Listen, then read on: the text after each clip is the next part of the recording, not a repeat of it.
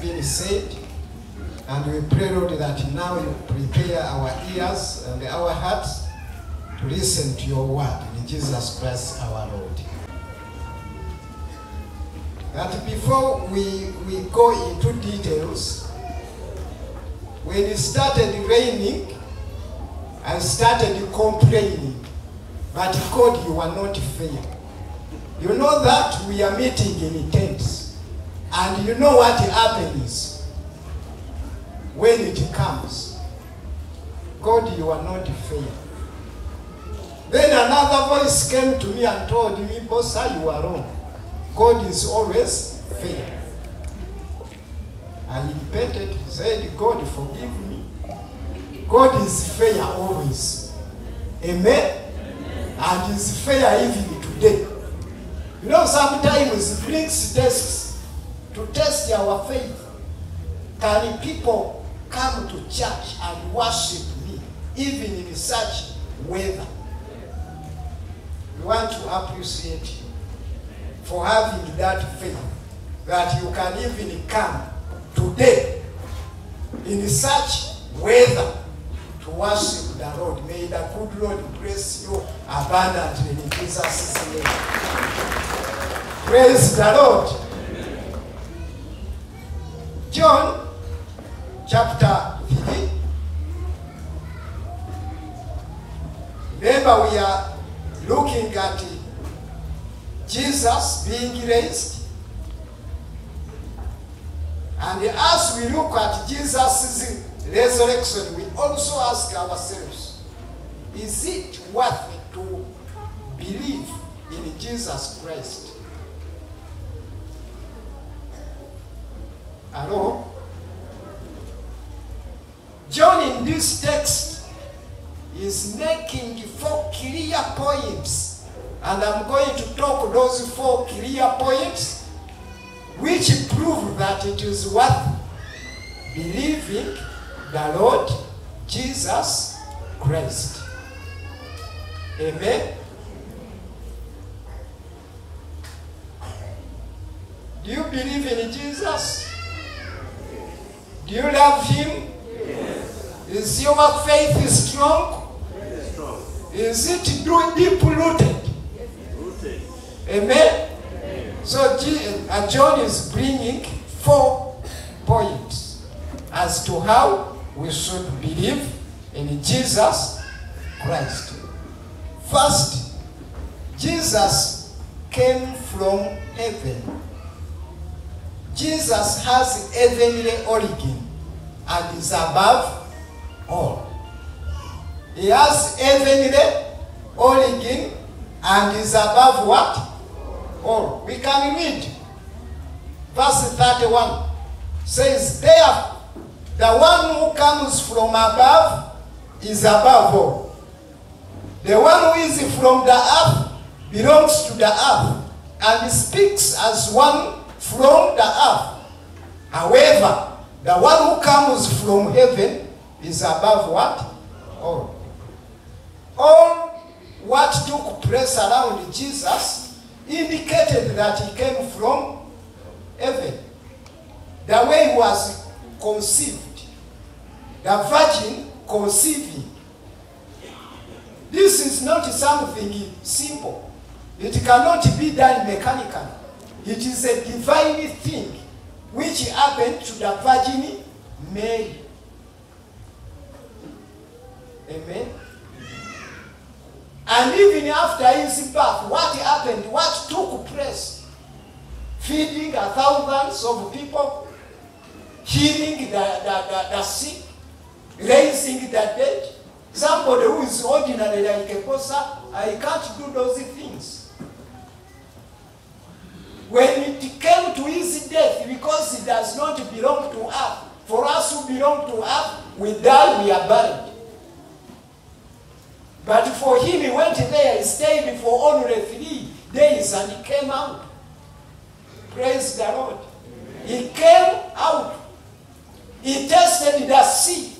For us who belong to this world, to the earth, when we go there and we try to walk on it, we drown. But for him, He walked on it. Amen? He does not belong there. He belongs to heaven. He has heavenly origin. Praise the Lord.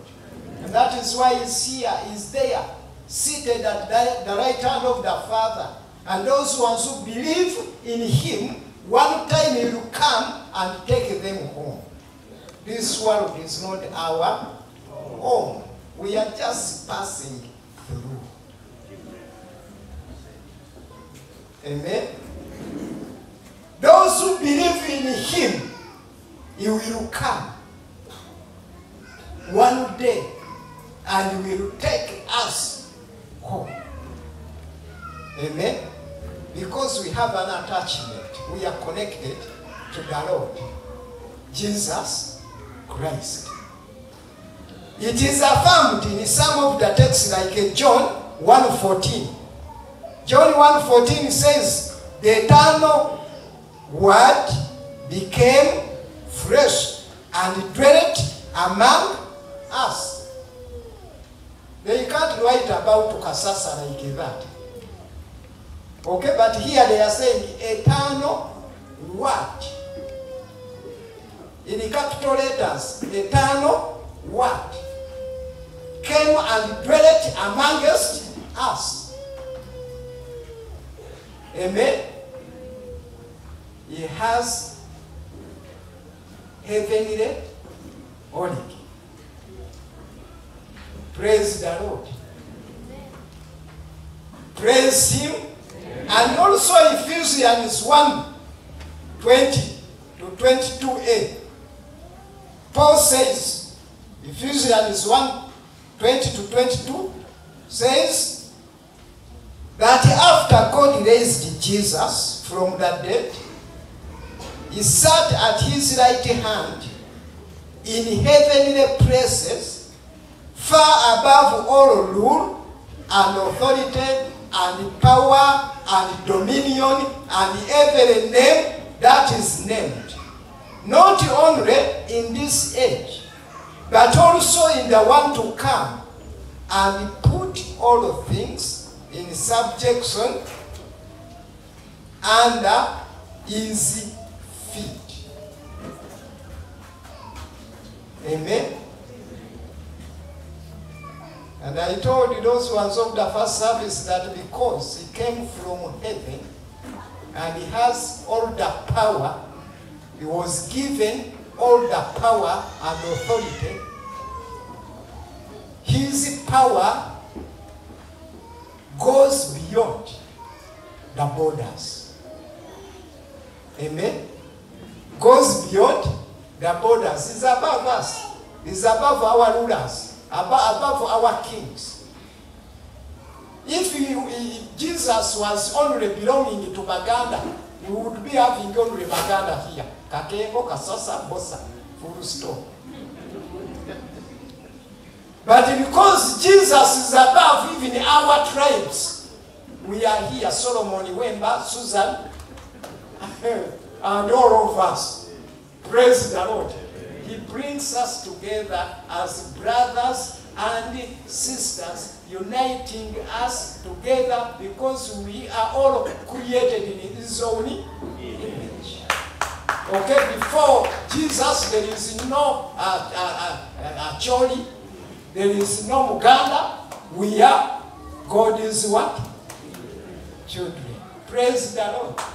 That is the one we believe. And First Peter 3:22 says that Jesus is at the right hand of God, having gone into heaven after angels and authorities and powers had been subjected to him. If he has all the powers, if he has all the authority, where do you want to go? Amen. You believe him because his origin is from above. But he loves you. He cares for you. Amen. is above you, but also near you, is around you. He sees beyond your abilities. Praise the Lord. That is our Lord Jesus Christ. And it does not stop there, but also Jesus has a heavenly message, divine message. That is number two. Number one, he has a heavenly origin. Number two, from the heavenly origin, he comes with the heavenly message for you and me. That is John. We can read John 3, the text we have taken, the Gospel, 3:32 to 34. 32 says, he testifies to what he has seen and heard, but no one accepts his testimony. 33, the man who has accepted it has certified that God is truthful. For the one whom God has sent speaks the words of God. For God gives the Spirit without limit. Jesus has heavenly message, but because it is heavenly, it is divine, so many people don't accept it. Apart from those ones who are connected to him, they are the ones who accepted the heavenly message. But let me tell you, the heavenly message is message of hope. Amen? The heavenly message is message of redemption. The heavenly message is message of restoration. The heavenly message is message of encouragement. And Jesus has that heavenly message for you. Accept it or reject it. Hello? And therefore, from these verses, we are seeing, verse 32a. Three things are found in these verses. One, Jesus' testimony regarding heavenly matters is true. Is what? True. Not false. Because himself is the eyewitness. I'm just imagining, one time we send the head of Haiti to go to president. And then he comes with good news. The president has said he's going to construct our church in 1 week. Is it possible? In 1 what? Week. Because he has gone there and we have not gone there, we have to accept. And thereafter we demand him. The president gave you our good news. What is happening?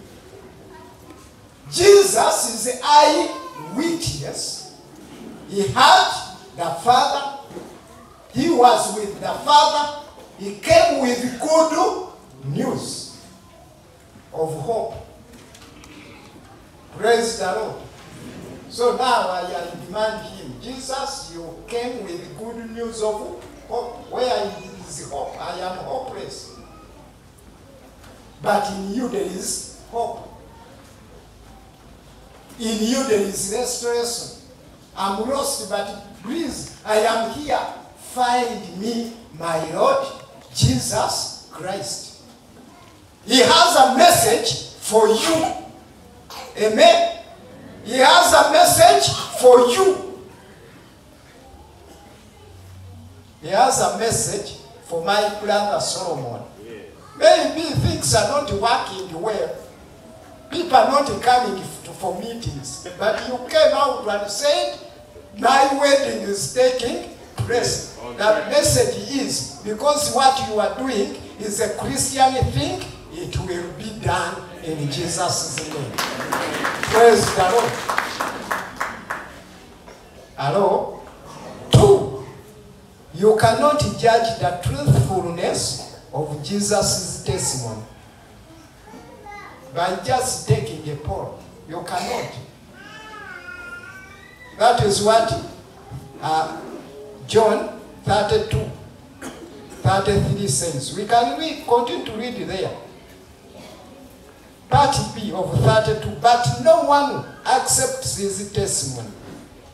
The man who has accepted it has certified that God is truthful. Amen?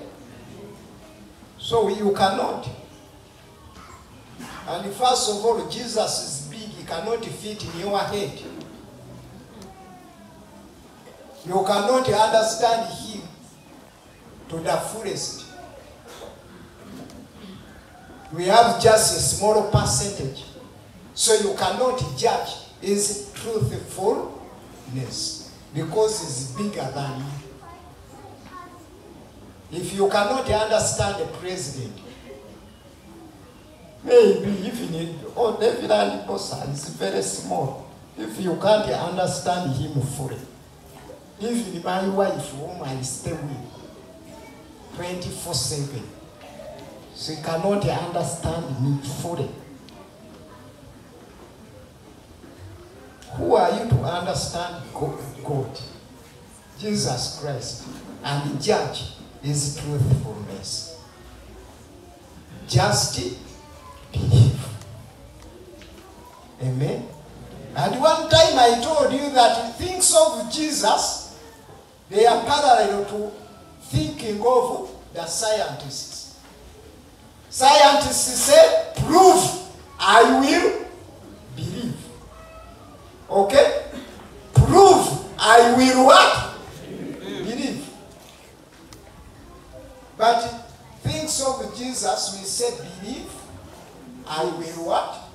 Prove. Parallel. Okay? Believe, I will what? Prove. So as a Christian, you do what? Believe. In the truthfulness of the Lord Jesus Christ, he will prove. I believe in him and he has proved. Amen? Praise the Lord. Amen. Jesus' testimony regarding heavenly matter is true. Regarding heavenly matter is what? True. If he says, I will come back, he will come. If he says, come to me, all of you who are burdened, I will refresh you. He does it. Amen? True. If he says, those ones who are hopeless, come to me, I will restore your hope. It is true. Amen? So please come to him. His heavenly message, his message concerning the heavenly matters is what? True. Why? Is Jesus. That is what 34 says. Verse 34. So, Jesus has a heavenly origin, but he also has heavenly message for you. Those who don't believe in him, they cannot understand it. Believe in him, you will understand it. Amen? 3, Jesus has heavenly authority. That is verse 35. Jesus has heavenly authority. He says, the Father loves the Son and he has given all things into his hands. All things. All things. What are you thinking of? Whatever you are thinking of, given him into his hands. Amen? And if he has given it to him, if he has given on to him, and he's down, he's telling us, please come to me, all of you aware and burdened, those who are lacking, I will bless you. He has all. To whom can we run to? Jesus Christ. Amen? For all. He says, I am the way, I am the truth, I am the life. You want the way, is the way. You want somebody who does not deceive, is the truth. Others can deceive. You want life, is the life. And he says, I've come for you to have life and have it in abundance. Amen? And I've told you that his authority goes beyond the borders. Goes beyond our tribes. Praise the Lord. Is what? Authority. That is why we are here as brothers and sisters. Love him. He has authority over your life. He can say be. He can say no. Amen? He can promote, he can make a door for you, even where there is no door. That is our Jesus. Praise the Lord. I've seen him opening closed doors. Closed doors for bossa.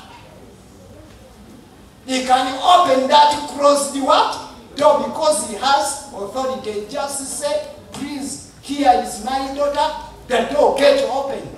It will get opened for you because he has authority. Amen? Put up your hand and say, Jesus, in your authority, do it for me. Amen? So you will continue praying like that. In all of the matters you have, say, Jesus, in your authority, please open this door for me. Amen? And let me tell you, Jesus does not lie. That is why Matthew 28:18, Matthew 28:18 says, all authority has been given to me in heaven and on earth. Remember John 3:35 verse saying, God has given everything in his what? Hands. Okay? And here he's saying, all authority has been given to me, not only in heaven, but also in what? I can determine your fate. I can determine your destiny. Amen? And that is what number 4 says. 4 says, therefore, your destiny rotates on believing in Jesus Christ. Verse 36 says, whoever believes in the Son has eternal life. Whoever believes in his Son has eternal life. But whoever rejects the Son will not see life. For God's wrath remains on him. Your destiny rotates on you believing in Jesus Christ. Amen. Remember we have said he has heavenly what? Origin. He has heavenly message. He has heavenly what? Authority, which goes beyond the borders. And finally, you believing in him can determine your destiny. Amen? Don't believe him in him, you will never see life. You will suffer on earth and also in heaven. You know, there are some people who are on earth thinking that they enjoy it, but it is suffering. You take alcohol, suffering. You don't come to church, pressure. For us, when we come to church, there is hope. Amen? There is what? Hope. There is joy. You think that maybe joy is in wives? You marry so many. Yes. They have said you die what? And the more if you get one, and you suffer from headaches. Okay. What is when you have so many? You leave this trouble burden, you go to another burden, you go to another what? Burden. Why don't you concentrate on that one from God in Jesus' name? Praise the Lord. He has heavenly authority, and you believing in him determines your destiny. It is my prayer that one time, as he comes back, he will find you in that rightful place, and he will take you home. Praise the Lord. And you will have life forever. If you are somebody like Reverend Bossa who is struggling on earth, better love Jesus. Better love what? You are here on earth, you are suffering. At least suffer on earth and enjoy in heaven. But if you don't believe in him, you will suffer on earth and suffer in what? Double. I don't want to risk. By the way, even if these things are not there, okay? Even if, I'm saying, even if they are not what? There. Okay? I don't make any loss. I have not risked to suffer in what? Heaven. Hello? Heavenly origin, heavenly message of hope, heavenly authority. He has authority over your what? Life, and he can determine your what? Destiny. Why don't you believe in him? Why do you run to others? Why don't you seek for him? Why don't you serve him? Hello? Why don't you love him? Why can't you say today, Jesus, I know you, and today you are my Lord. I want to test that life you have spoken of. Let me read it as I wind up. The last verse. Whoever believes in the Son has eternal life. But whoever rejects the Son will not see life. What you are going through, if you don't believe in him, it is a fallacy, a lie. It is not life. There is life beyond that. Why don't I stop here? May the good Lord bless you as you believe in him. Let's stand up and we pray. I want you to take a moment of silence yourself. Take a moment of silence yourself. Talk to him. Because you know he has a heavenly message for you. He has authority over your life. He can determine your destiny. Pour out your heart to him and decide to believe in him.